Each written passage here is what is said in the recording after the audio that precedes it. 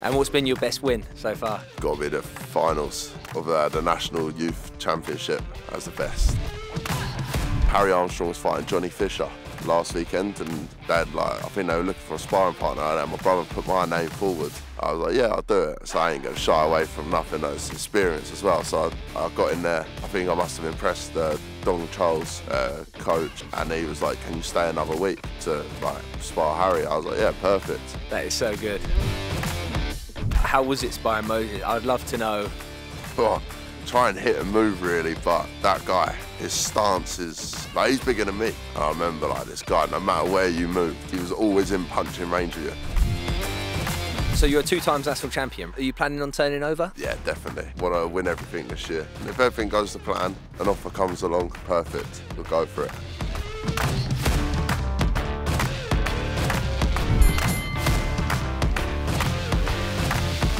Are you from a boxing family? No. No, just you and your brother then? Just me and my brother. Literally just me and my brother. So when did you guys start? Well, actually there's 4 of us in total out of me and my brothers, so I'm the youngest and the biggest. And then my middle brother, who's younger than Harvey, obviously my other brother who does boxing, but older than me, he's the first one who got into it down Brighton Hove ABC, and then I picked it up, and then I started training, then Harvey got into it, then I had a rest, and then I fully got into it when I was about 15. Okay. I just thought, yeah, that's it. I'll get into it then and then. Not look back? Nah. How big were you at 15? Have you always been big? When I was 12, I was 93 kg. Bloody hell. Yeah. How much do you weigh now? 110. Wow, that's mad. Yeah. And are you still amateur at the moment? Still amateur, yeah. Are you planning on turning over? Yeah, definitely. Want to win everything this year. And So then is this like your last season then? see how I do. See how I do. I'm hoping if everything goes to plan and an offer comes along, then perfect. Brilliant. We'll go for it. And you're a 2 times national champion, right? Yeah, 2-time national champion. I'm guessing now you're an elite. There's only a few people on the circuit in the country for you now at your weight. Depends who's got it in them, really. Down south, there's hardly anyone for me. But I think more northern of the country, there's a good few people. But it depends in the category you go into, like what championship they're entering, what I'm entering, and if we all match, then it's, it'll be perfect. Have you experienced a lot of pullouts and travelling and yeah? When I was a youth, I went all the way up to North Yorkshire, just by Newcastle, and got all the way there. Got to fight day. I stayed overnight on the Friday. I boxed on the Saturday. Got to the Saturday. I weighed in everything. My opponent didn't turn up, and then I was just gutted. But every time, I think I had 2 fights as a youth in 3 years or 2 years. And how many pullouts as a youth? Oh, countless. Really? At least above 15, 20. Ah, that's 100%. messed up. So I'm guessing, did that ever make you sort of want to just stop boxing for a little while? Without a doubt. Without a doubt. It hit a point after that championship where I was thinking, is it going to be the same when I turn senior as an elite athlete and elite fighter? I can't be wasting time, even though I'm still young. How old are you? 19. 19. Oh, very young. Yeah, 19. But even you don't have time in boxing. People think you do, but when you go pro, you have 2-3 fights a year. And as an amateur, you could be fighting. You want to be fighting 3 times a month, really, ideally. Well, I do. Yeah. And how many fights have you had now? I've had 12. 12. Okay. 12, yeah. And that's 12 senior fights or 12 total? I've had 3 senior fights, and then the rest were youth and junior. Okay, nice. Yeah, so. And what's been your best win so far? Got to be the finals of the National Youth Championship as the best. No feeling like it. Who was it against? It was against a kid from the Midlands. I think he boxed at Tamworth then. Toby Wilden. Hit hard. Hard hitter. I'm guessing they all do, yeah, right? Oh, mate, he came out. And obviously, this is still in head guards. He came out, the bell went. I thought the day before he got by straight through to the final. And I thought the day before he's come out. The rest gone, yeah, perfect. Gone straight out. He's caught me with his clean 1-2. And I was like, yeah, I don't want to get caught with that for the rest of the fight. But he was, I think he got a couple points taken off I can't remember what for, but yeah, that kid hit hard. He hit hard. Would you say it's the hardest hitter you've been against in? In a fight, definitely. Yeah. Without a doubt. Without a doubt.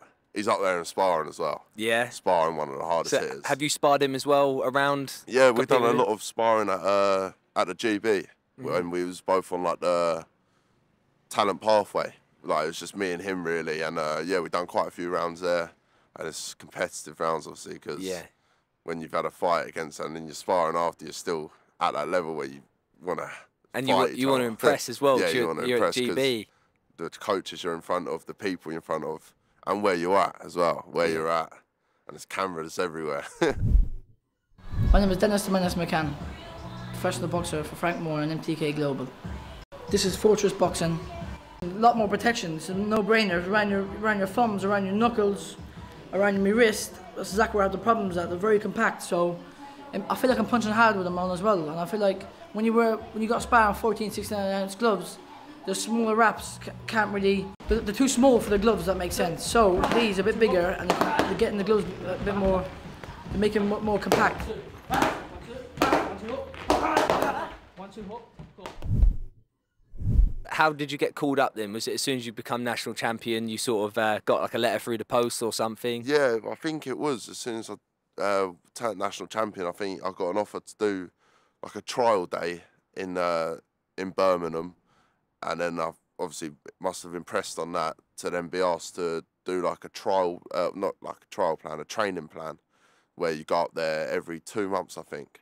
So then once you go up every 2 months, you do a whole day of training, and then you do it again 2 months later. But yeah, it was good work. And what's that 1 day of training? Can you talk us through the day? You get there, warm up, you weigh in. You have to weigh in every time. At what time? It's usually about 10:30 in the morning. You weigh in, and then the coaches there, like there's so many of them, so many coaches. They've gone separate groups, so they'll put you in like weight classes groups. So you have, say, 50 kg to about 65 kg, or like 70 kg, and then you have the rest all the way up to my weight, which is 92 plus. But then you'll be working in separate groups. So you have 3 or 4 different groups, I think it was, where you have one group which will be you're working on footwork and like more defensive style of boxing. But then you have another group where you're doing like technical bits, and then you have another group where it's weird because it's more like Cuban style, where you was like more focused on the athleticism side of it, where you're trying to work, and then it'll get to about 1 o'clock, I think, 2 o'clock. You have a half-hour lunch, can't eat much. Yeah, of course. Then while you're doing that, you'll swap sides with the other group, and then you'll go into sparring. And then you're sparring for, I think you do about 6 rounds. Is it like 3 on and then yeah, time I think off? you do 3, and then I think if I can remember correctly, you do 3, and then you let another weight do 3, and then you're back in for 3. Or if there's more than one sparring partner, you'll do 3, and then they'll do 3, and then it's just non-stop. Did you have, how many sparring partners were there for you? Did they put you with the 92 kilo group as well? With the No, No? no, they didn't, weirdly.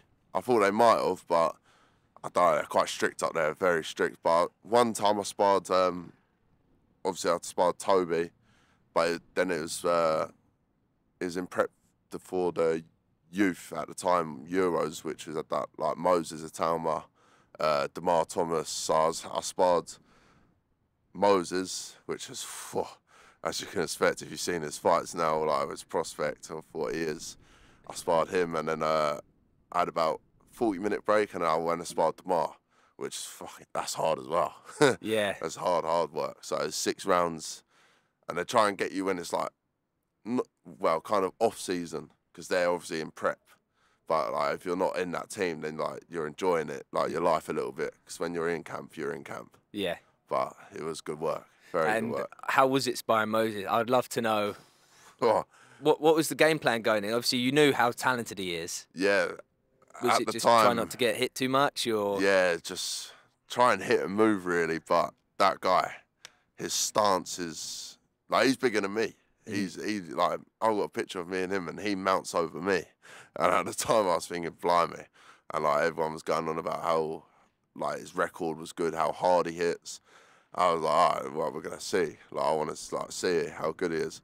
And I remember like this guy, no matter where you moved, he was there. His like he was always in punching range of you. I remember, and I think I caught him. I was on the ropes. So I caught him with a clean backhand, which my coach told me to throw. And so I caught him with that, and I just thought in my head, what have I done? As soon as I landed that, I thought, I've got to go. So I tried moving, and he's just unloaded, and I was like, blimey, this guy hits. Yeah, And could you tell he was going, you know, he was sort of going through the gears and yeah, you could tell when he steps it on. Like usually you can't really tell when you're sparring like your average boxer or average pro. You could tell like they're usually one geared, but this guy has 3, 4, 5 gears. Like one minute he's all calm and he won't hit, and then he'll either throw a jab and he'll just keep popping the jab, and then he'll come 2, 3, 4, 5.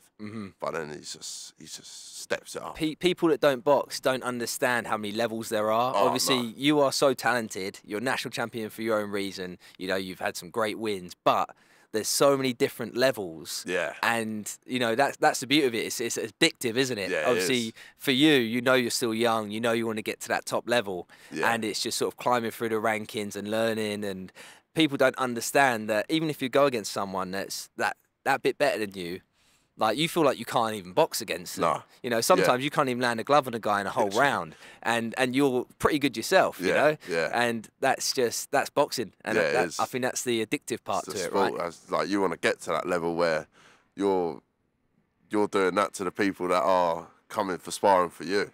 Like people like Moses, they must think, even when they spar like the big pros, and they're bringing the fight to them, where these pros are thinking, blimey, I've had 20 fights and stuff, and like this kid's still just turned pro or still a youth, and like he's bringing me the fight. He's like, he's sticking on me. I'm thinking, and they must think, blimey.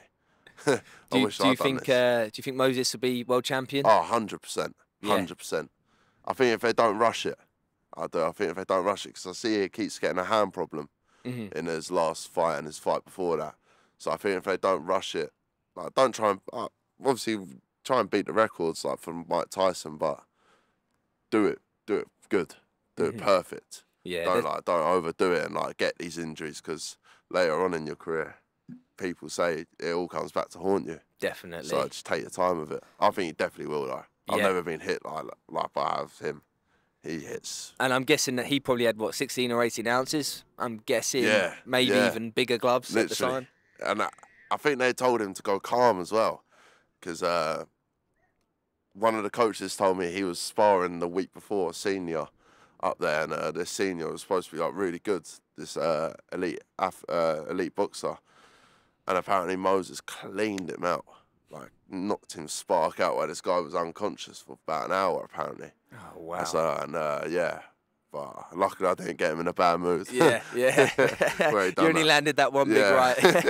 After that, I was trying not to, like land or land big shots. Obviously, I wanted to land, but not like how have you found sparring? Obviously, guys your weight, your experience in that. Like, it must be so much more difficult. Like for me, it's so easy. There's so many guys my size. Yeah. Do you have to travel a lot, or do you just sort of try and maybe train with your brother a lot more? Do you bounce off of him maybe? Me and my brother, we used to train together, but now we train at separate gyms, and we don't try not to, but our times clash. Like I train evenings, he trains all day, every day really, because he's like a pro now. So he trains all day, every day, whereas me, I can only really slot in evenings when after work and everything. But sparring, it's hard down south. There's not a lot of sparring down here. I've just got back from Spain sparring at Harry Armstrong, which is good sparring. Where in Spain was that? That's Sierra Nevada, just by Granada, up in the mountains, 2,500 meters, I think. Oh, brilliant. High altitude, so that was brilliant sparring. The best pre-season you want in, really. Best pre-season I could wish for. How long were you out there for? I was out there, I was only going Monday to Friday, obviously, to see my brother, because he was in, like, with the Dubois camp and stuff, and obviously I was there to see him. But then Harry Armstrong was fighting Johnny Fisher last weekend, and I think they were looking for a sparring partner, and my brother put my name forward, I was like, yeah, I'll do it. So I ain't going to shy away from nothing. That's experience as well. So I got in there and I impressed, I think I must have impressed Dong Charles, coach. And he was like, yeah, can you stay another week to like spar Harry? I was like, yeah, perfect. So I think we must have done 20 plus rounds easy. Oh, that's so way good. above that, actually. That is so good. Yeah, it's brilliant experience. Brilliant. And have you fought Tex? Tex, I haven't. My brother has twice. Yeah, has he? I haven't boxed Tex, no. Well, that might be a match in the future, 100%. maybe. I've never shy away from fighting anyone. Yeah. I love fighting. Have you seen? You've probably seen his style. He's so quick, isn't he? Yeah, Tex, such a big guy. For a big guy, his hands speed. He's a fast guy. Have you sparred him before? No, I haven't. No. Funny enough, I haven't sparred him. You should come down to Hop. Yeah, start definitely, the season. Definitely, 100%. I think obviously we spoke before about Derek, me and Derek, where we've had our fight. I think we might be going into the same championship in September. Brilliant. So yeah, but me and Tex definitely get the sparring on. So how was it with Derek then? Obviously we said we'll wait until we're on the podcast. Yeah. Derek's awkward style. He is awkward style. Like he's small, isn't he, for the weight class? He is small, but he's strong, physically strong, and he's just awkward. Very good counter puncher. Yeah, that is what he is. He is a very good counter puncher. In that fight I had with him back in March, it was almost like I was jabbing, and every time I was jabbing, I was getting caught with a jab by his counter punching knowledge, obviously, how quick he is with it. Have you learned a lot from that fight? Oh yeah, I've learned loads. Obviously, you're not going to say too much on it. He might be watching, but yeah. So when is the championships? Championships, the weigh-in's on the 9th of September, and then the first round's the 16th, I think. So it's a bit pointless you weighing in, really. Yeah, turn up. It is. Yeah. You have to travel 45 minutes to an hour just to weigh in and then go straight. I don't even take my clothes off. It must be quite chill. Well, it's nice. Have you ever watched people do like harsh weight cuts and you just like, thank God I don't do that? I've seen it. I've been in like with same camp as people who have to cut weight and what they go through. And they're telling me what they're eating and everything, and I'm just there like, yeah, can't really agree with you. What's your diet like then? Oh, my diet, if I have a fight, I'm spot on. 100% spot on. What's like a standard day for you? How many calories roughly? Have you ever counted it, or do you just like eat clean? Yeah, just eat clean. Eat clean. Don't really count my calories too much, unless obviously my strength and conditioner tells me to, or but if I have a fight or I'm in full camp, then it's clean eating. How many meals a day, roughly? 3. 3? Only 3? Yeah. I'm guessing they're massive meals, or? Depends. Breakfast is usually good meal, nice, good meal. And then lunch is usually, depends if I have training in the afternoon. And then, but dinner's usually big. Yeah, dinner's big. And obviously now you're like an elite and you're at the top end of the amateurs and you've got all these aspirations. What's your training like now, like for a standard week? Oh, training now, almost every day. Almost every day, sparring at least 3 to 4 times a week. Whether it's in my amateur gym or it's me organising it with my strength and conditioner, because obviously he's like big as well. Is this Lewis, yeah? Lewis, yeah, okay, yeah. He's big as well, and he's my weight, and he's got hands as well, so it's good work. He's physically really strong, so it's good work with him to get rounds in, and anyone I can get rounds in. And what do you think, if there's any amateur boxers watching, what would you say is the best advice to them for training? What's like the main thing they should be doing all the time, or? Best advice for the amateurs and training is give it your all. Hard work, honestly. I've had it with me, whereas I ain't putting the work for fights. You come out on the wrong decision. You come out on the other end of a loss, and then you realise, that's when you realise I didn't put it in. It's good though. It's good to learn now, obviously, before you get to the pro stage. Before you hit that stage where the wins and fights really matter, where you're fighting for the belts and everything. You're in the big name fights, that's when it matters. But now it's just realising what you're doing right and what you're doing wrong. And what about your strength conditioning? Do you do like full body workouts? Is it quite heavy weights, plyometrics? Usually if we have a fight coming up, say within 2-3 weeks, we try and drop the weights, like lower it, really, where we're not lifting as heavy, but we're still lifting, but more explosive stuff. So when we get in the ring, like we're not punching like where we're trying to aim slow and all that and like throw slow, whereas we try and like build on stuff where we're throwing with speed and power at the same time. So yeah, all the explosive stuff before, like 3 weeks before. It's like sprints really. Yeah. Try not to run far. Have you got any good hills? Is there any good sprints you do in Brighton? Literally where I live, I've got a big field opposite, literally right opposite me, and it's got hills everywhere. Brighton's brilliant for running. That's sick. It is brilliant. Even along the seafront, it's along the seafront, nice views as well. Yeah, good breeze. Yeah, I did the Brighton Marathon, and yeah, it's just nice. Obviously, a bit different to sprints, but yeah, it's cruisy. Like out of all the marathons, I've been told Brighton's the best one. Brighton, honestly, for running. Obviously, you've got all the hillsides, and then you've got the beach, like you just said, and even street running. Street running is like it's either hills or it's flat. It's either hills or flat, so it's good. And good have you got quite a good support network with all your boxing? Yeah. We must. You could probably ask Derek yourself. Well, I'm going to say him because he came down to Brighton for the fight. But almost the last 3 fights, the support is different level. I must get about 40 to 50 people there. That's really good for the amateurs. For the amateurs, yeah, it's really good. And the noise, people say, I don't know how boxers say, oh, they can, like, the support don't build them on or stuff like that. I think the support's like 2v1. I think you're 2v1 in that person. You got that home advantage. Yeah, you've got it all. Even when you got travel away, like, it's good to have support. It's good that you got that mindset already as well, because obviously some people might get nervous with a big crowd. Yeah. You know, so for you to thrive off of that. Yeah, definitely. I love it. And especially in the pros, when you want to start selling tickets, you obviously understand like the process of everything. It's difficult. Pros, it's very difficult. So the fact that you got a good fan base already, that's a great start. If you're selling 50 tickets in the amateurs, you know, as soon as you have your pro debut, it's going to be hopefully popping off. Yeah, definitely. Popping off, but you're right, it needs to be in the pros. That's the thing. People don't realise that when you're fighting over here in the pros, for you to even make a bit of money, you have to sell, say, 60 tickets before you even make money. And that's sometimes even if you fight.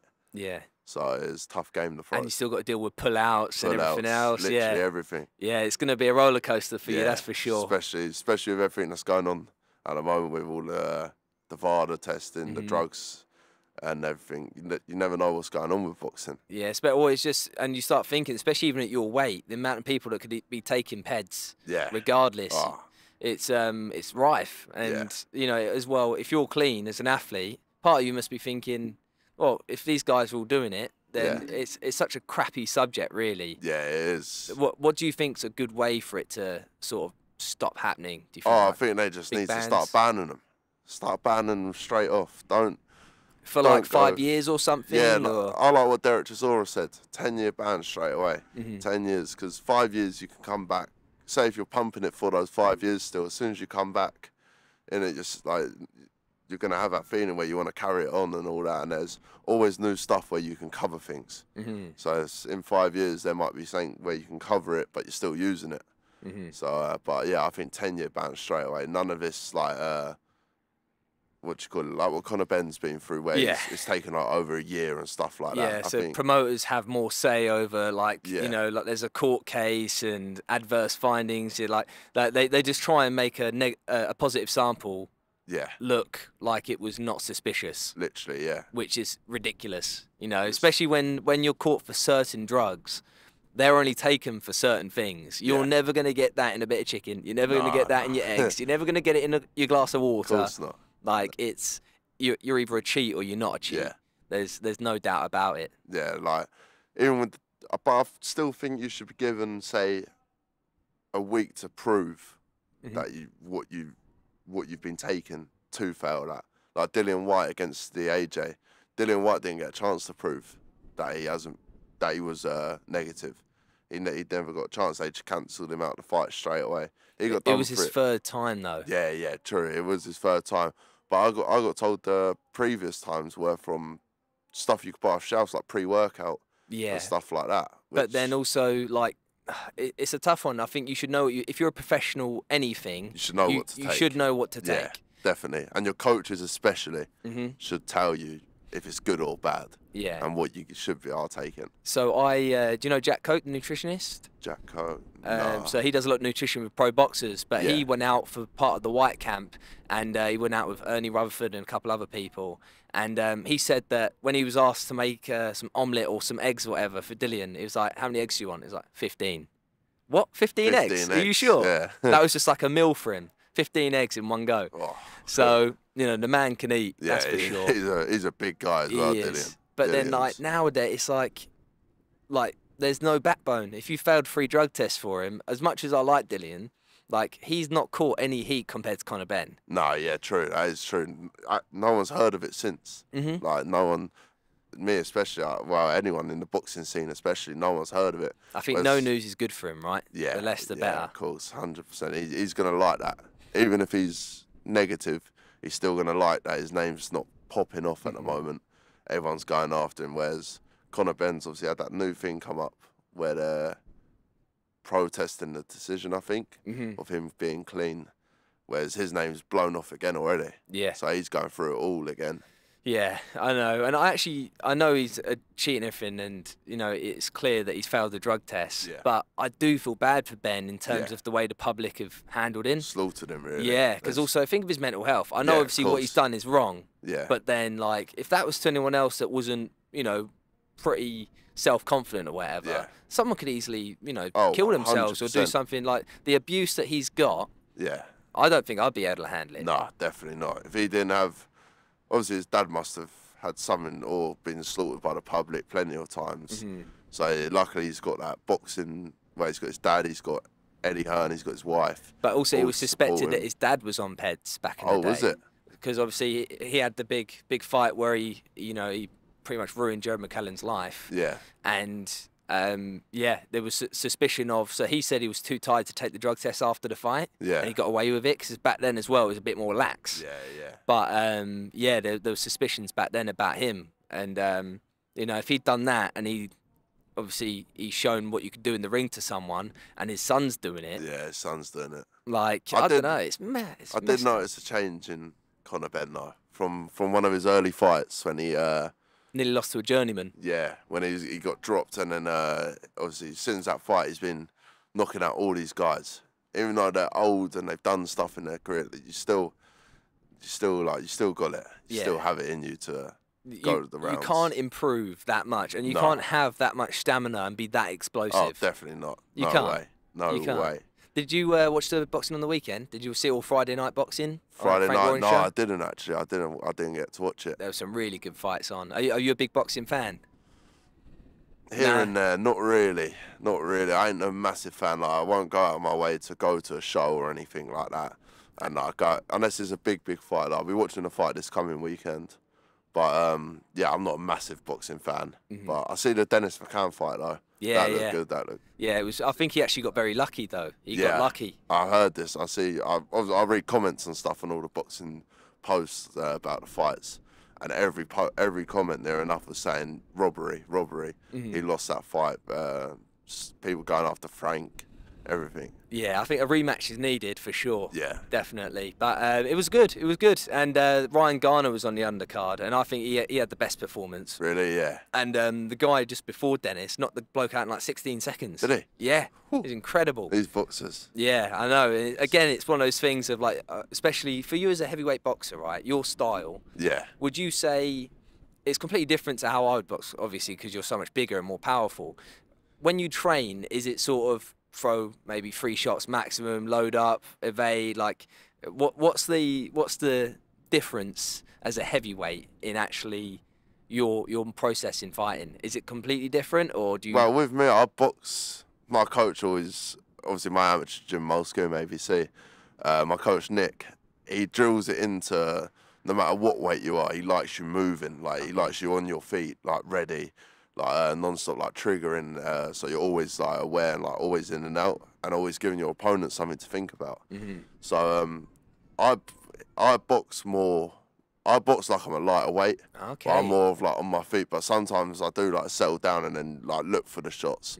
But I try and box like I'm a lighter weight, really. Like always moving, but always giving my like throwing as well. I'm thinking about what I'm gonna throw, and I train like I'm lighter, really. That's definitely better for the amateurs. Yeah, definitely, 100%. But obviously, when you get to the pros, I learnt this when I was out in Spain. One of the pro boxers there, Ezra Taylor, he was doing like my coaching, and stuff he was telling me was just different level. Like he said the movement's good. He said, but try and like always keep popping your jab, giving them something to think about. He said, and then when it comes to being in the inside, he said, just stand there. He said, you're strong enough. He said, but this is the pro game. He said, you're not going to know like most of the stuff like in the clinches and stuff. He said, because you're amateur. He said, in the amateurs you get 5 seconds and you get told to break straight away. He said, in the pro games you get about 10 seconds before the ref even says break. So you get to work out and all that. But yeah, it's, in the program, I'm going to have to definitely sit on the shots. Yeah. Ride with them. People don't realise, so a lot of people might even see your amateur record and be like, oh, he's not knocked that many people out or whatever. But people don't realise you're not looking for it. No, you're looking to win. Yeah, 100%. And win by any means necessary. Yeah. So, you know, if you land a good shot, great. But, you know, that's not really on many people's minds. No. Not unless you've got freakish power. Obviously, there's some people that can blast you out in the amateurs. Like, I think Sam Noakes had some great amateur knockouts. He's got the power. Even his brother in the amateurs, I fought in the same show as his brother, Sean Noakes. Yeah. Who me and my brother's good mates with him, I think. But I obviously know him, and I've been to a few of his fights. And but Sean as well, even like in the amateurs, he has. Both of the brothers have power. Like they're hard hitters apparently. Massive. I don't know how Sam makes his weight at all. He's like he calls himself, doesn't he? He says I can't think what weight he is, but he says the Mason Golovkin. Yeah, and he says he's a heavy. He said he's a lightweight, I think, with a heavyweight's hands. How hard he hits. Yeah, and he knocks guys clean out. He does. Yeah. He sleeps them. Well, especially I think. Well, at first they called him TKO King because he couldn't like finish it in time. But obviously the ref, for the safety of the fighter, did the right thing. Yeah, and 100%. Like even though it's nice to see a good knockout, if the ref can intervene early, then I think it's always better. Yeah, without a doubt. If you could tell if a fight's going the wrong way. Soon, within the first minute of the first round, you could tell if the fight's going to last the whole time. If the guy's going to get seriously hurt. And I think you should know. The ref shouldn't stop him early. People slaughter the refs for early stoppages, but they're the ones right on top of it. They're hearing the punches. They're like seeing what they're putting into them. Whereas if we're just watching it on telly or TV, you know what I mean? We're just sitting here just like, the ref stopped that a bit early, but in person, you're there. Yeah. People don't, on the TV, on your phones, people don't realise just how hard these punches are. Nah. Taking some of these shots and taking hundreds of these punches throughout the rounds. Literally. Like, it's insane. When you see the CompuBox stats for, like, Top Rank, and it's like, you know, you'll see, like, Inoue, for example, and it's like he's landed 112 power shots. Power shots. What? Yeah. Like, you've got one of the hardest hitters in the weight division and 112 power shots or whatever. Like, people don't realise taking one clean punch is horrible. Oh, it is. To condition yourself to take that many and fight back, and it's one of the toughest sports in the world. You got to have a good chin as well to take 112. You know, and like and you got to, obviously if you're throwing these 112, like you're obviously going to go looking for it unless you're just naturally like powerful and like got those hard hands. Like you're going looking for it, so you're going to take clean shots yourself as well. So you got to have a good chin. Exactly. To be like that. Yeah. Would you say, have you got a good chin? Oh, 100%. I've sparred some top. I've taken clean shots. Everything. I've sparred top people. I could take punches all day. That's good. All day, every day. What would you say your biggest strength is? Biggest strength in what way? Like punches or? Just in terms of in boxing, yeah. What would you say your biggest strength is in boxing in a fight? I think nowadays it'll be my size and my natural strength, and my knowledge. I'm very smart in boxing. In the ring, I'm very, very smart, and which everyone out in Spain said about me as well. They said your knowledge for 12-fight amateur boxer, they said, is different. They said they said you think about your shots and you throw shots that no one else would throw. So yeah, I'd say my knowledge is my main thing. Do you ever study a fighter before you go against them? Like if you've got the championships coming up, would you sort of try and see what's going to work with them, or do you just sort of get in there and focus on yourself? I have a little look, you know. I do like to have a little look to see, unless I know them personally or like heard about them, or my brother's like fought them or seen them fight. Then I have a little look. I don't try too much to look, but you just got to go off styles really. Styles make fights, and if I'm fighting a big puncher, I always watch. If I've been to, or like seen that he's a big puncher, I've been told, I always watch Fury versus Wilder. Always watch that, the way Fury moves. Yeah. Dodges that backhand. And the way he actually smothers him as well. Yeah. So many people think to evade punches, you've got to step backwards, but you can step in. You can step in, yeah. You can rough them up on the inside. So if they're like Wilder, if they're a big puncher, you just got to rough him up. You can't try and stand there or like move around and try and box him. It's a 12-round fight. He's going to catch you at some point. You're going to feel that power. Like Gervonta Davis says, you can't run for 12 rounds. Yeah. You can't not get hit or feel this power for 12 rounds. Although I do think someone like Shakur Stevenson would be able to outbox Gervonta Davis. Shakur's very good. Yeah. I've been told this by an American coach who I know well, and on the inside he said Shakur's the one to beat Gervonta if he don't get caught. But he said Shakur's got it all. He said he's been camped with Shakur and all these like American big pros. He said Shakur's got it all. He's got the boxing ability. He's got the power. He said he's very, very good. And obviously you'd want to compare him to like Devin Haney.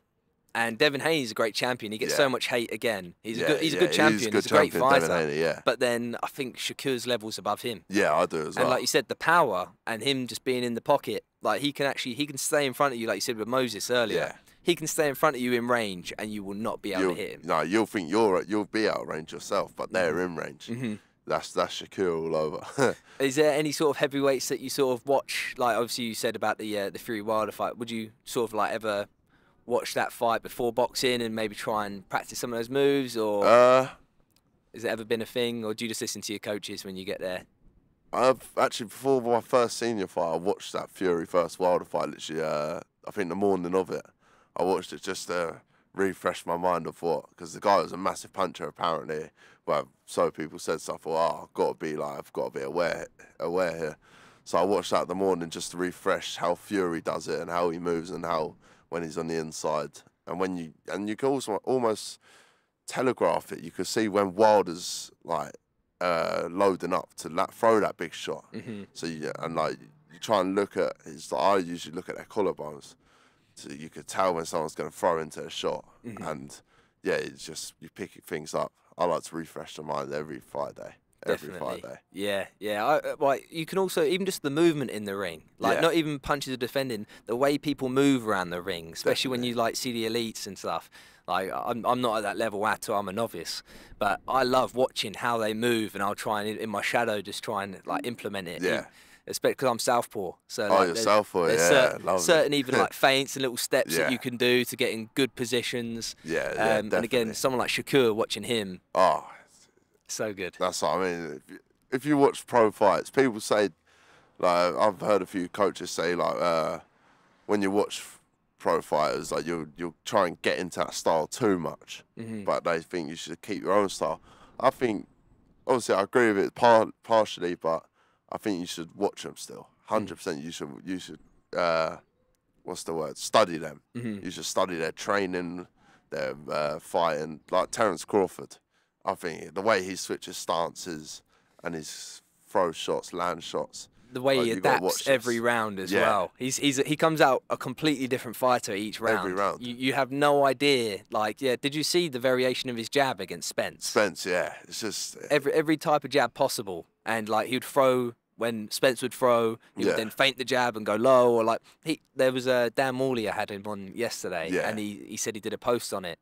But it's so clever. Yeah, it is. Every shot lands. Almost every shot landed that fight.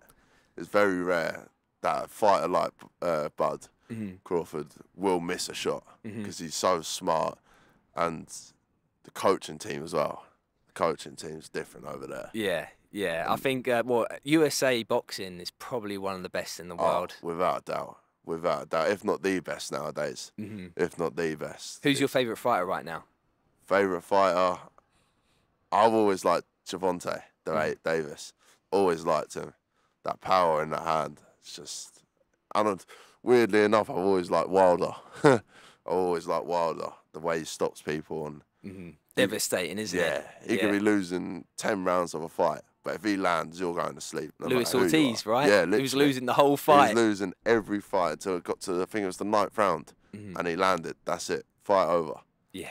This boxing. It is impressive. This is boxing. I love, it's so basic, but, you know, jab to the body, drop their hands, hand over the top. Straight over the top. Like, love that. In the pros, like, you would think now, obviously it's so normal, but taking those big jabs to the body, it works so effectively. Yeah, it does. You think they'd clock onto it, or the coaches at least would start telling your fighters to throw body shots, like jabs to the body. It's good for your range as well. If you can get their jab to the body, no matter who you jab to the body, as soon as you land it, you see them clinch down like that.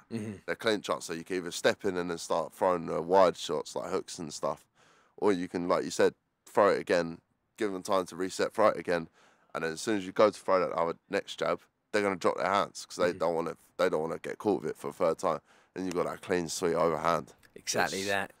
Do you find it hard with your gas tank at all in any fights? No, I've never. Unless I haven't fully trained for it, of course. But I've always been fit enough. Always fit, no matter what. 100%. Brilliant. And have you got any sponsors already? Or have you looked into that yet? I don't want to say one of them because I ain't really spoke to him yet since my last fight. But I need to actually message him. I'm going to message him after this, actually, and see if we're still carrying it on. But obviously Lewis, he's like a sponsor, LC Performance, so that's good. He does our strength conditioning, and just helps us out really, which is always good. But yeah, always looking for sponsors. It's hard to get sponsors. It is, because obviously I know you said that you work as an amateur. Yeah. And obviously if you want to be the best of the best, sometimes working 40 hours a week, how are you ever going to be at the best of your potential? How are you going to do it? Yeah, you got to put the work in. Yeah. Like as a boxer, you want to be training 2-3 times a day minimum. You do, and plus running, gym work, strength and conditioning, sparring. You want to give it everything. Exactly, and you're only 19. Obviously, you're not even going to grow into your full frame until you're probably 25, 26. Yeah. So you got so long yet. Still got time, got a while. What are your goals in boxing? Go the whole way, hopefully. Go the whole way. Take over the amateurs, which I'm hoping to do this season. Win everything, and then pros. Just take it step by step. Obviously, the main goal is world champion. But the pros, you've got to take it step by step. You start thinking forward in pro game. Like Moses Atoma said, if you start thinking through the fight you've got, these are tough journeymen nowadays.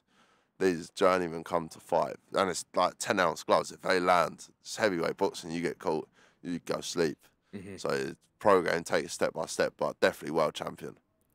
Brilliant. Definitely, that's the goal. Well, it's been a pleasure having you on, mate. Yeah, I appreciate it. And I look forward to seeing your journey as well. Yeah, thank you very much.